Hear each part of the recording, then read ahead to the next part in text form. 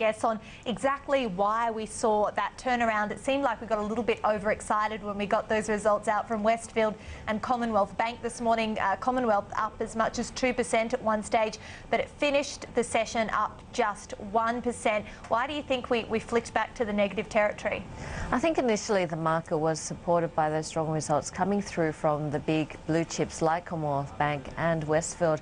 But in the end, it was really the miners which dragged our market lower, and there are signs of fatigue in risk assets. It does look like global growth is slowing down, and that's being reflected in commodity prices, especially iron ore prices, which we are seeing at a 31-month low. So if we break it down and have a look at the material space, some of the single commodity miners were the worst hit today.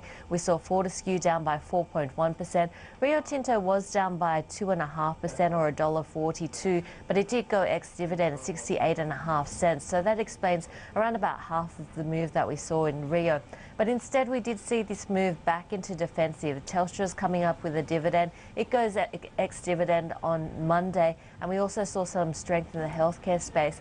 Having said that, there were a number of companies on the ASX that saw 52-week highs today, and they include the likes of iiNet, GPT, GrainCorp, as well as Primary Healthcare. So there are stocks out there doing extremely well. In fact, if we have a look at stocks which reached all-time record highs today, Carsales and Webjet continuing to do quite well. So it does look like investors favouring some of those defensive, high-yielding stocks, and they've been our best performing today, with some of them reaching 52-week highs. About the net interest margin, because this probably wasn't quite what we were looking for, down 3 basis points to 2.09. And interestingly, we didn't get any analysis in terms of this yesterday from National Australia Bank. So I just wanted to get your take on this and how, I mean, this is a key measure of profitability on loans, what you made of this read.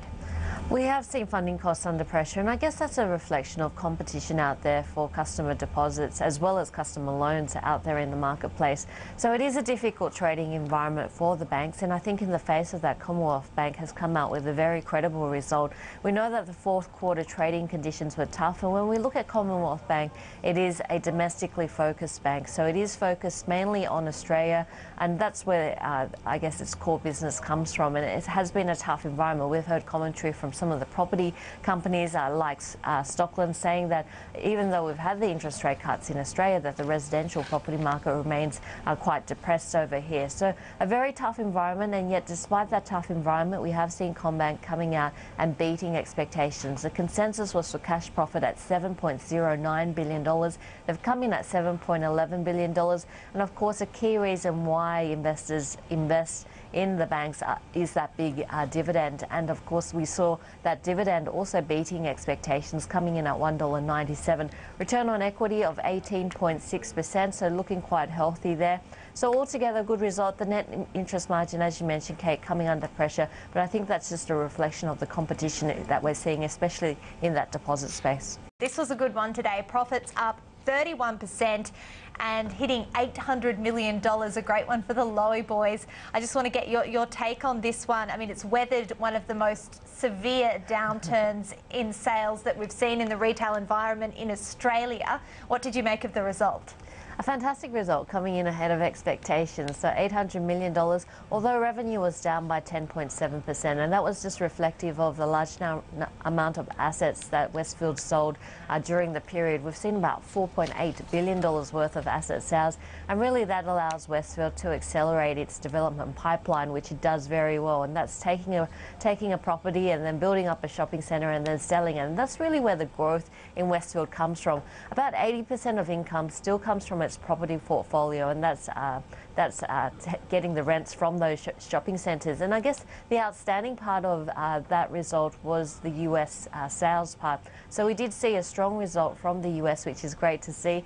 One of the catalysts that we are watching for in FY13 is the UK business. If we have a look at the UK shopping centres, some of the first leases come up for renewal, so some strong sales there should make it a good time for Westfield to be renewing some of the leases at Westfield London. So we'll be watching that one closely, and of course the joint venture with AMP, where they are trying to reshuffle their portfolios. We'll be watching to see which shopping centres Westfield takes under its spell. Some of the WA ones would be attractive, as well as Warringah Mall in New South Wales. So lots happening in terms of Westfield. Revenue was down by 10.7%, but that was reflective of the asset sales, and hopefully also reflective of more good developments to come to help the capital growth side of the equation.